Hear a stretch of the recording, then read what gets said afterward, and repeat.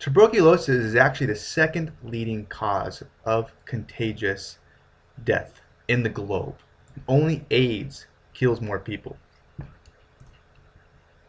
Now, when someone's infected and say they cough, they laugh, they even talk, all these germs go in the air, which can last for hours and contaminate other people. But you can't get tuberculosis by touching somebody that has it. Now, even if someone gets infected with these germs, they might not get the disease. This is because if their immune system is strong enough, it can fight it off. So unfortunately, if somebody's immune system slips up for a little bit, the virus can kind of like attack, like a patient assassin. Okay, sort of like the herpes virus, because someone may have herpes but maybe dormant, but when they get sick, their immune system slips up, it pops out.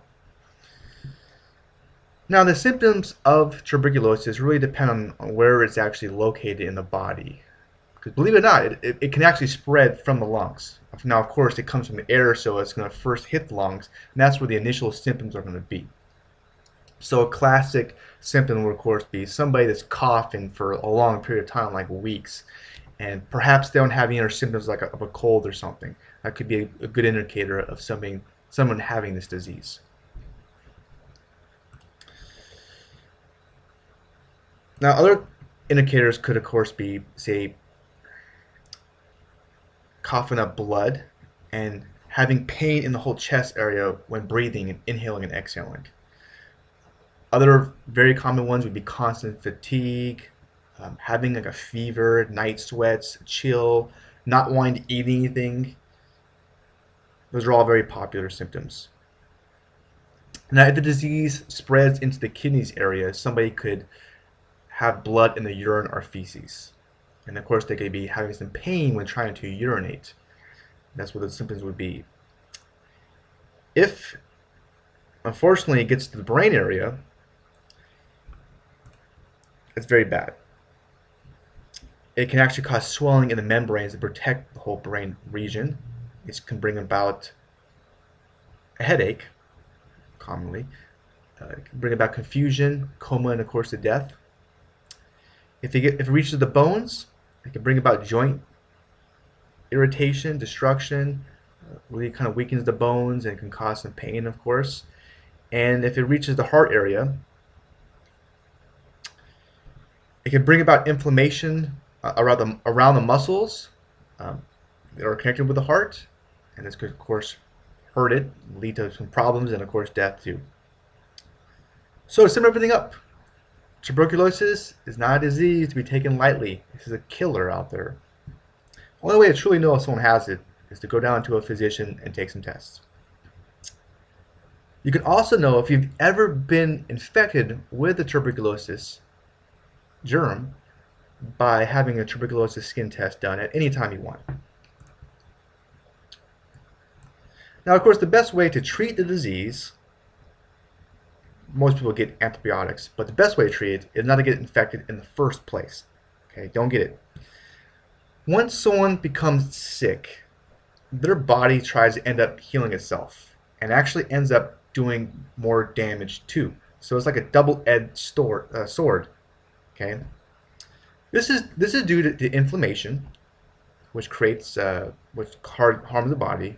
And when your immune system blasts little invaders out there, it creates some free radicals, which harms the body. And when you take medicine, it harms the body too. So just don't get sick. The best way to do that is to have a very, very strong immune system. That way, even if you do come in contact with someone who's highly contagious, you're not going to get the disease. Now, you can strengthen your immune system just like you can strengthen a muscle in your body. For starters, of course, eat a good diet. That's the key, right?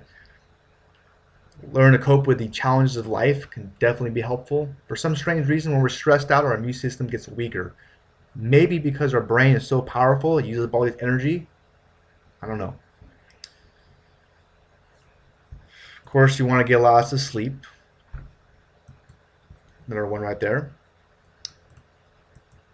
Drinking tons of water helps flush out toxins in the body. Also keeps our mouth and the whole eyes clean, which repels germs. course, not smoking lots of cigarettes or drinking too much, and ensure you're getting all the nutrients you need. Now, I highly recommend a multivitamin because our food doesn't have the nutritional value like it used to. And lastly, there's just tons and tons of herbal remedies out there that really help your immune system and help your general health. To throw an idea out there, in a Harvard study, people who drank 5 cups of tea for 2 weeks had 10 times the virus-fighting interferon than people who just drank hot water.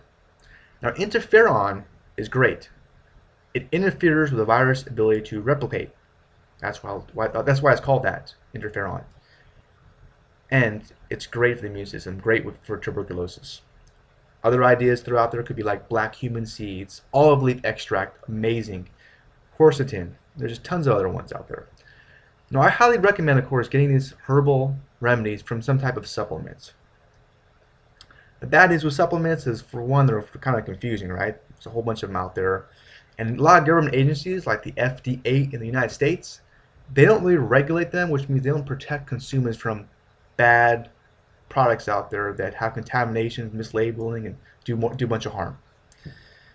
This is one of the reasons why I actually created a guide all about the supplement world and going out there and shopping for supplements. This guide goes over, of course, various herbal remedies. It goes over how to spot a good brand from a horrible, risky one, what you should take for different conditions, and a whole bunch of other really nifty information that can help you out when shopping for supplements. Now, I could easily charge for this guide, but I decided to make it completely free as a gift for enrolling in a weekly video newsletter all about alternative health and, of course, supplements and staying healthy. Now, to view this free guide, all you gotta do is simply click on the link directly below this video. Well, I hope I helped some people out there. I really want to thank you so much for watching. Have a great, awesome rest of your day and take care.